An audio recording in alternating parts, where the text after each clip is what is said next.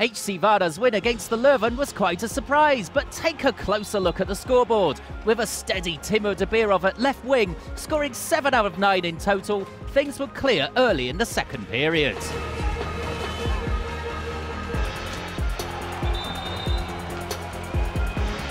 It became a close one for Kielce in their matchup with Kristianstad, but a nearly unstoppable Michal Jurecki sealed the deal for his club in Sweden, closing the game with 2 of his 11 goals for the night.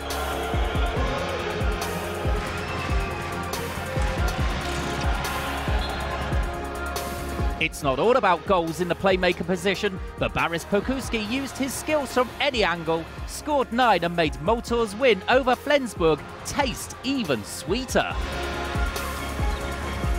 If it's not with a bang, it's not a right back. So Ivan Srsen decided to prove he's playing his position in style. His stellar performance against Srsen was crowned by 4 goals from the field and 5 from penalties. Look how it's done. French right winger Abalo led his well-balanced PSG squad in scoring against HBC Nantes. Now everybody watch and learn.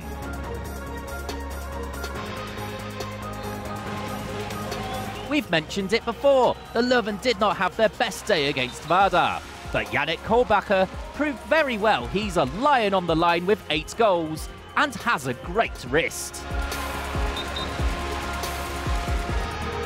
It's a tough season for Montpellier, but the reigning champions can rely on their keeper when they need him most. Vincent Gerard went for 19 out of 43 against Meshkov Brest, giving him a save rate of 44%. Formidable.